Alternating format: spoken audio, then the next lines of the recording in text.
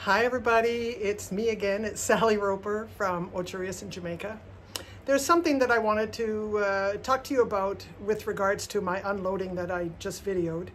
And I didn't have the products in hand, so I decided to split this video. Anyway, I want to talk to you a little bit about hard panning. I have I buy all my glazes in dry form because I'm not bothering to ship things to Jamaica and pay the weight for water, so I mix all my glazes here. And one of the things I did was I bought marigold, lavender, snow, aqua, sky, and weeping plum. I bought all those in 10-pound pails and mixed them all, and all of them were really great except the lavender. And what happened with my lavender is it hard panned, and I would say if my bucket was this deep, probably that much of it was hard panned. I wrote to Amaco and they gave me some solutions, but unfortunately the products that they need me to get to rectify it, I can't get in Jamaica. And so I either have to ship them to somewhere in the States and wait until I go to the United States and pick them up or whatever. But fortunately, about 3 weeks ago, I came across John Britt's video on flocculation and deflocculation. And if you are having trouble with any of that, with your glazes being too thin or too thick, this is the video for you. I unfortunately can't show you the hard panned product because I've already dealt with it. But anyway, what I did was I poured off the excess water, and then the hard pan glaze inside. It took a little time, but probably took me about a half an hour to get the rest of it out and break it up into small pieces. And so I needed to deflocculate. So I have ADD, and flocculation and deflocculation, I get them mixed up all the time. And to tell me what product to use for which, I will also get those mixed up. And as much as I try to remember, it just gets muddled in my brain. But the way I've been able to remember it is if you imagine a flock of sheep. So a flock of sheep, they all come together, that's flocculation. Deflocculation is when they just spread out. So one of the products that is commonly known for deflocculation is Darvan 7. I was at a pottery store in Victoria, Canada when I was up there this summer, and the store owner recommended that I get Darvan 811 is better for deflocculation. So what I did was I used Darvan 811, and my method of reconstituting my glaze was to pour the water that I had poured off, poured that back into the bucket. I took the chunks and squished them and mushed them until everything was fairly liquid. But even as I'm doing that, it was trying to hard pan and trying to settle down.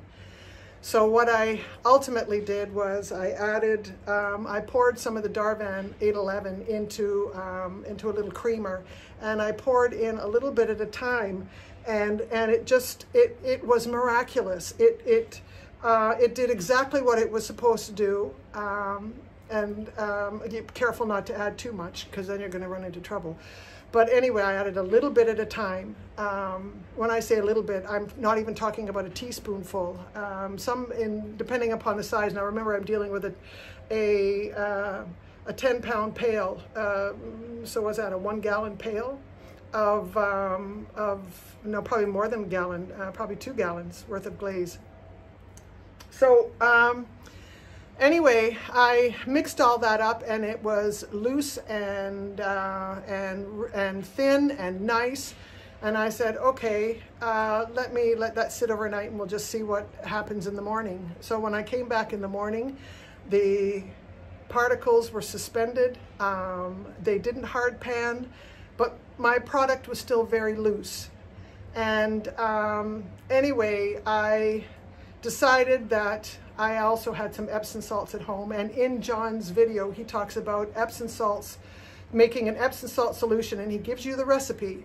And then he poured some of it in, and you can watch the glaze thicken up. So I did that, and so Epsom salts, I just bought plain old Epsom salts, and I diluted it as per her measurement, his measurements into some water. I diluted it into water. Now some will say dilute it until the crystals no longer dissolve, which means that your water is saturated with Epsom salts. I just went by John's measurements, and I think it was like 2 tablespoons to a cup of water, something like that. But anyway, I reduced it down to just like half a cup. And so the next day I poured a very tiny amount of the Epsom salt solution into my glaze, and I could see it starting to bind and to thicken up. And I went, oh, this is just absolutely wonderful. And so anyway, end result was, in this firing, I did a test tile to a glaze that I was ready to throw out the bucket because I just didn't know how I was going to deal with it, to now having a bucket of usable lavender glaze. This is my test tile. This is just dipped in, held for probably 2 seconds, and then I brought it out, and this is it on the non-textured side. So I am thrilled to bits in the result of what was a bit of a disaster for me. Again, living in Jamaica, I don't have access to all the tricks of the trade and all the tools and chemicals and products that you can use to do a lot of things. So when I find something that works, this works. So it was really simple. Again, Darvan 811 is a deflocculant, and it makes a thick glaze very loose. And John also talks about not adding water. So a lot of people, when you have a thick glaze, even your Amaco glazes that you get in the jars that are really, really thick, don't add water. He says that affects the drying, and you'll probably end up getting cracks when the glaze dries, because it's no longer a good fit for your pots. So try a couple of drops. When I say drops, I mean it, and you can always add more. It's hard, you can't take it away. So Darvan 7 or Darvan 811, again 811 was recommended for me for the dipping glazes. And so you want your glaze to become more liquidy, thinner, I guess is the better word. And then Epsom salts to make it thicker. Epsom salt solution. You don't put in Epsom salts. You make a solution with water, and you put that into your glaze, and that might save you a little bit of money. So I hope you found this very helpful. As I said, I was happy to stumble on John's video. If you go into his onto his YouTube channel, you'll find, you just have to search down for it, but you'll find where he talks about flocculation and deflocculation, and thinning and thickening your glazes to the consistency that works for you. So thank you all very much for joining me today. I really, really appreciate it. Thankfully, it didn't rain, and I'm just going to go enjoy the rest of my Sunday, and I hope you do too. Thanks a lot, everybody. Bye-bye.